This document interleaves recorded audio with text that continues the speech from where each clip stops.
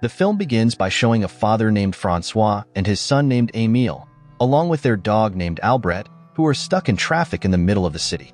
That day, they also have an appointment with a doctor who is treating Emile's mother, named Lana. After being stuck in traffic for hours, Emile decides to get out of the car to play PlayStation with his friends. However, François quickly stops Emile and explains that curing Lana is more important than any other activity. At that moment, an ambulance nearby shakes violently, and a half-human, half-bird figure emerges and starts attacking the medics. The Birdman then approaches Emile and François, but instead of attacking, it flees to the other side. Despite this bizarre event, the people there do not panic as they are accustomed to seeing humans mutate into animals. Not long after, Emile and François finally arrive at the hospital and meet with the doctor who is treating Lana. The doctor explains to François that Lana will be taken to a containment center to facilitate her treatment. It turns out that François' wife is one of the people infected by the mutant virus and is 70% through the process of transforming into her true mutagenic form. Knowing this, François and Emile then visit Lana, who is isolated in a room. At that moment, François asks Emile to see his mother, but Emile is traumatized because he was scratched by his mother before. Despite this, François continues to persuade him because, after all, she is still his mother. After gathering his courage, Emile walked toward Lana, who now had a frightening form and was about to mutate into a wolf. The next morning, François and Emile move to a village not far from the mutant containment center, so they can visit Lana anytime, where they live in a small house located right on the edge of the forest. The next day, Emile went to his new school, where during introductions, many students asked about Emile's background, including a student named Nina. After school, Emile stopped by his father's workplace at Paul's Cafe. There, François worked as a cook because his food was famously delicious. That night, the village is hit by a storm that causes a power outage at François' house. While Emile accompanies his father in fixing the switch, Emile suddenly sees a mutant figure, but it disappears as soon as the house lights come back on. The next morning, while Emile and François are cleaning the house from fallen tree branches, François receives news that a vehicle carrying dozens of mutants, including Lana, has had an accident on the route to the containment center. Because of this, they immediately go to the accident site, where the police find the body of one drowned mutant. Shortly after, a policewoman named Julia informs François that 40 mutants escaped during the accident, including Lana. Realizing his wife is on the loose, François returns home and hangs some clothes on tree branches to lure Lana. The next day, Emile participates in a tug-of-war competition held by the school. In the competition, Emile miraculously manages to hold off 5 people at once and defeats his opponents. This impresses the other students, including Victor, who then invites Emile to his party. Realizing that something strange is happening to him, Emile chooses to go home and is shocked to find small claws growing inside his fingernails. Emile then immediately pulls out the claws, but notices his backbone starting to protrude. This, of course, frightens Emile because it means he has contracted the same hybrid mutagen virus as his mother. On the other hand, François, who is shopping for meat at the supermarket, accidentally meets Julia, who assures him that the police will soon find Lana. At the same time, a commotion suddenly occurs in the fish market, so they rush over and find an octopus mutant stealing fish. Fortunately, Julia managed to capture the mutant, while François accidentally encountered the mutant pangolin child hiding under the table.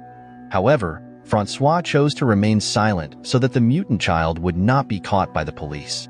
The next day, François takes Emile to search for Lana in the forest, but Emile asks his father to search for his mother the next morning because that day he wants to go to his friend's party. Shortly after, Emile goes to his friend's birthday party.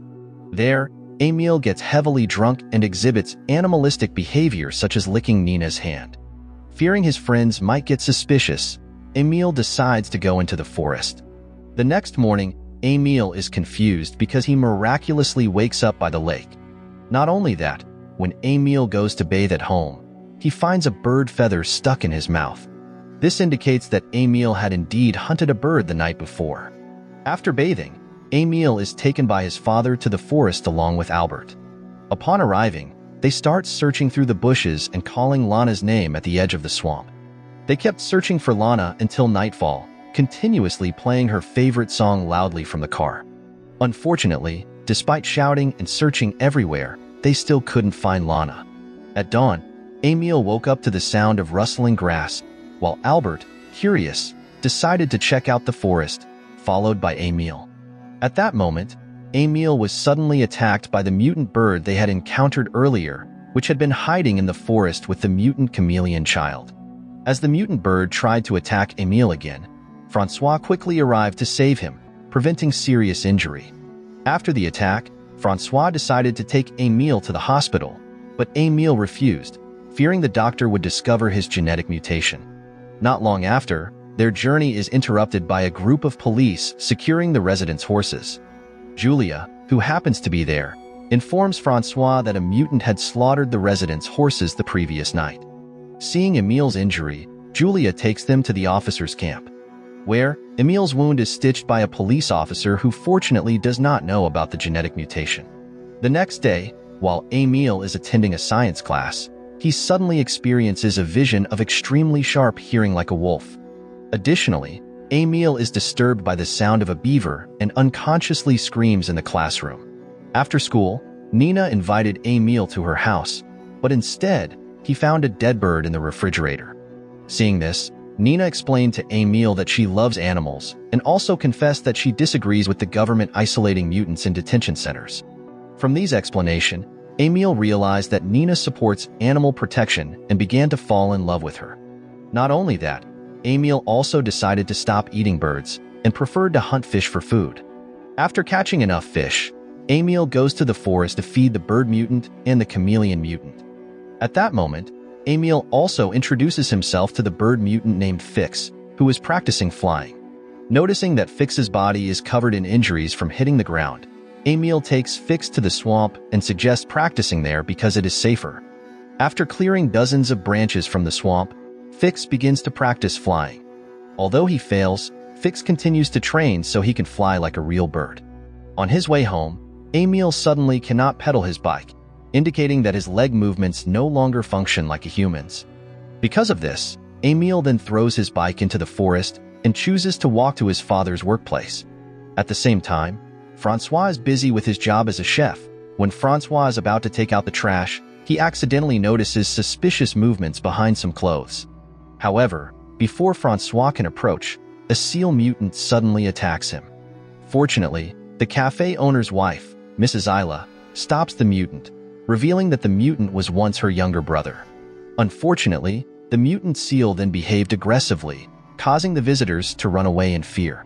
Meanwhile, François chased another mutant that resembled Lana, until he stopped in the middle of the forest and saw Lana, who had now transformed into a hybrid wolf.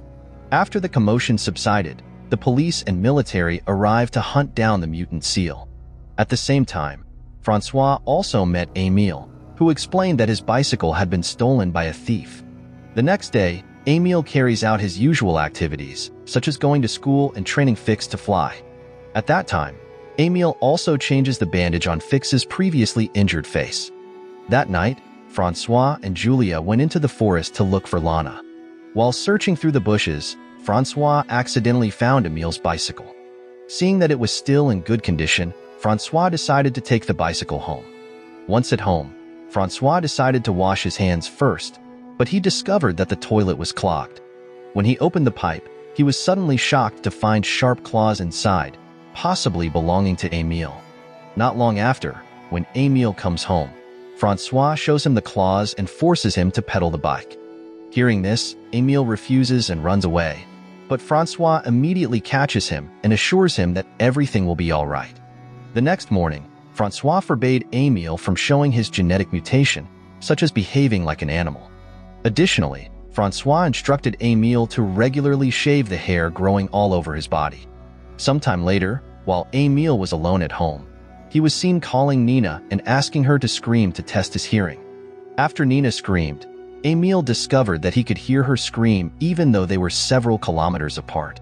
The next day, Emil went to the forest to meet Fix. However, at that time, Fix could no longer speak like a human and could only make high-pitched sounds like a bird.